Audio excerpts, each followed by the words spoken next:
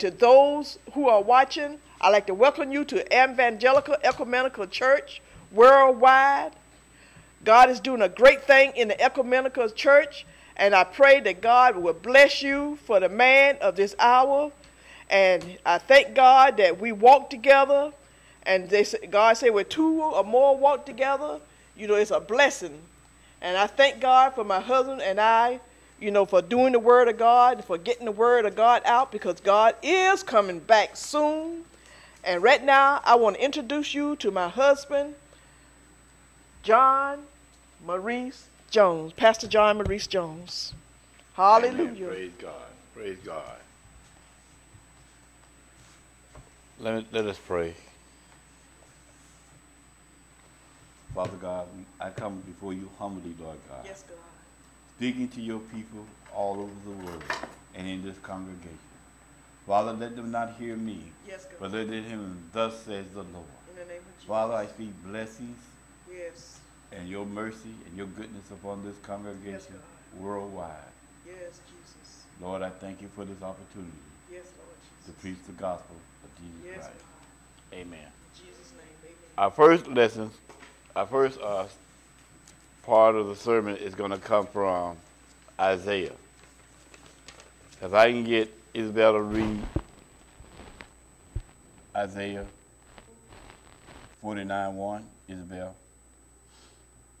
Listen, O owl, unto me, and hearken ye people from far.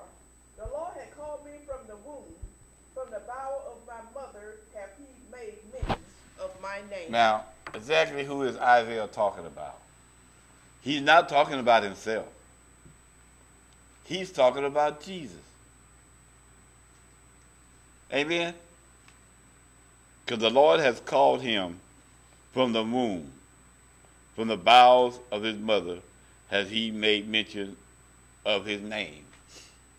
Wonderful. Father even told Mary and Joseph his name would be Jesus. Amen? Read verse 2. And he have made my mouth like a sharp sword. In the shadow of his hand have he hid me, and made me a polished shaft. In his quiver have he hid me. That's right. Because see, Jesus' word, the sword, is a sharp two-edged sword, cutting and dividing asunder. Amen? And also, his quiver. That's where God put him as a child and then brought him out. Amen. Let me just give you some words on Isaiah 49:1-7. Before the servant, the Messiah, was born, God had chosen him to be in the light of the gospel, the message of salvation. That's the light of the gospel, the word. Acts 13:47. Christ offers salvation to all nations of the world. His apostles began the missionary movement to take to the ends of the world. Missionary work continues today. Matthew 28:18-20. Taking the light of the gospel to all nations. Do you support taking the gospel to all nations? Amen. Do you support evangelism and ministry efforts? Do you do with your money and your talents or other resources to help the gospel? Amen. God wants you to be involved in taking the gospel everywhere. He wants you to be involved in taking the gospel to your family, to your children, to your neighbor, and to your job. We've all been called. We're all called. We're all called. You are called. Are you going to answer the call?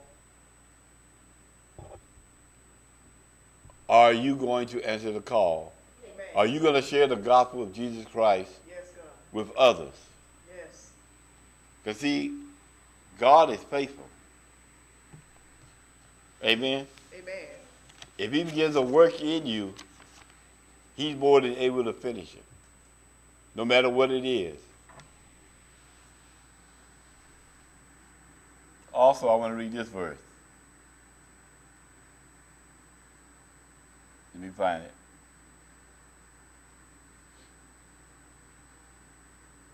Oh, it must be in another verse. Let's go to Psalms 40.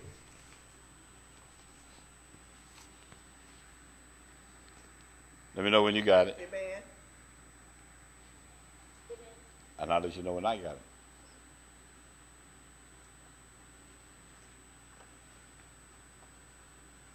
Because in songs, we give praise to God. In songs, we build ourselves up. And we build the Lord up.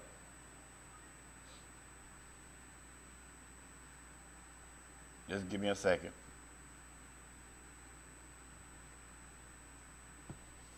Hallelujah. Hallelujah. Praise God. Glory to your name, Lord God. Thank you, Jesus.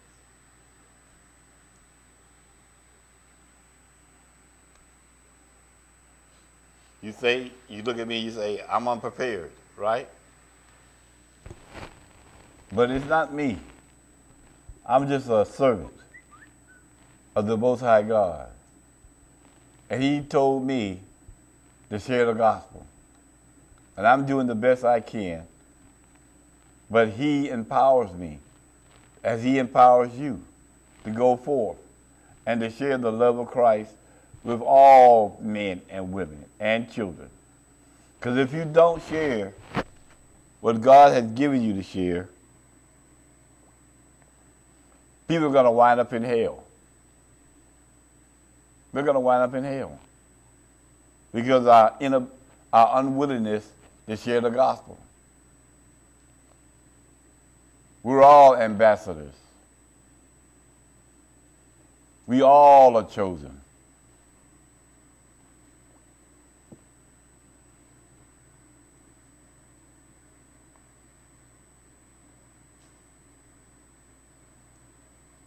Come on.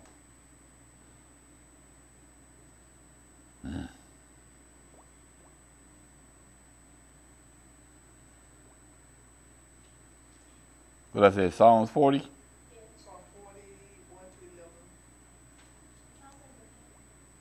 I know it is.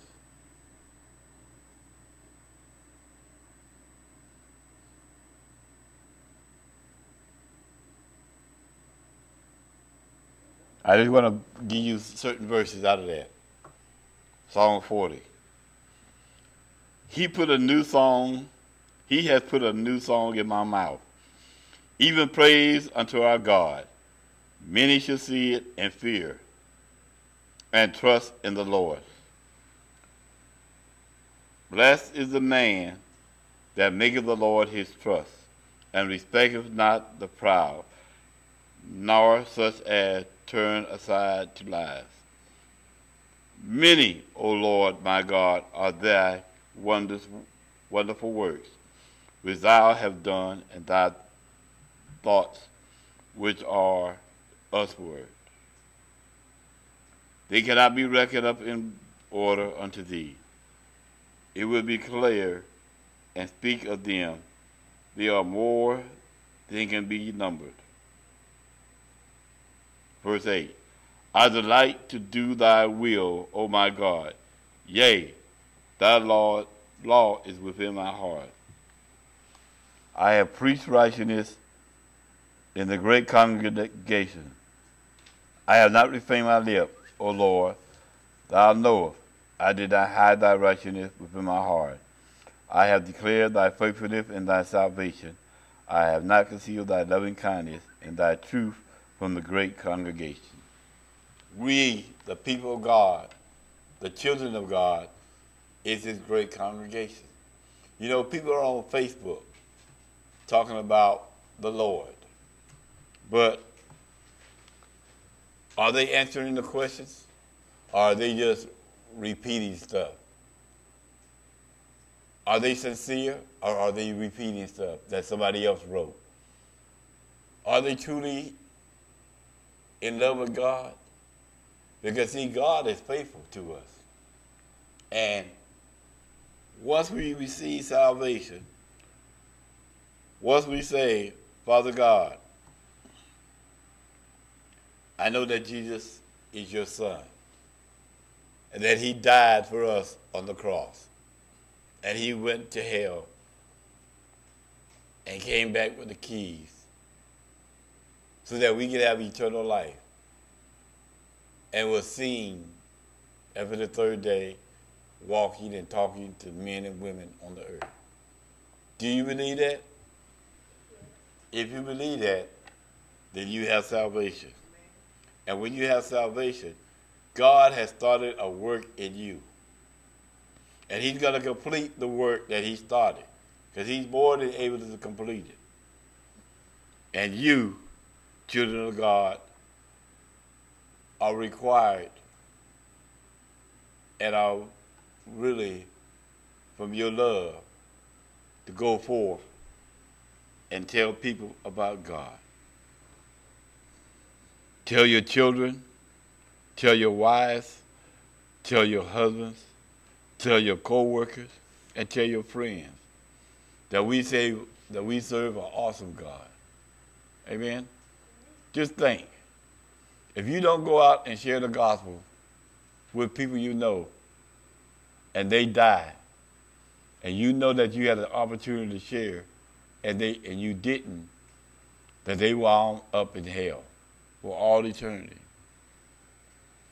As children of the Most High God, we're obligated to share the gospel. You know, and God is faithful to us to do what he said, to give us our heart's desire, to bless us, to keep us in the palm of his hand, never to let us go. And I say to all my friends, I'm not the world's best preacher, but I do love the Lord. And I'm willing to get out there and face the world to share what I know and what I love about the Lord. Because he has been good to me, and he'll be good to you. He has blessed me with a beautiful wife. He has blessed me with beautiful children, a beautiful home, and he supplies all my needs, financially, physically, and mentally. And he'll supply your needs according to his riches and glory in Christ Jesus. Because it's by his stripes we are healed. He died and came so that we would have an abundant life, that there will be no lack. All he asks you to do is be faithful and share his word with your fellow man. And do what's right. Live righteous. Not because we're under law, but because we have been transformed. Amen. Brothers and sisters, I say unto you, seek ye first the kingdom of God and his righteousness, and all these things will be added unto you. And I thank you for this short, brief message that I've given you. And I pray the Lord that you receive it and do his will. Amen. In Jesus' name, amen. Amen. Amen. Thank you, brother. Thank you, Pastor.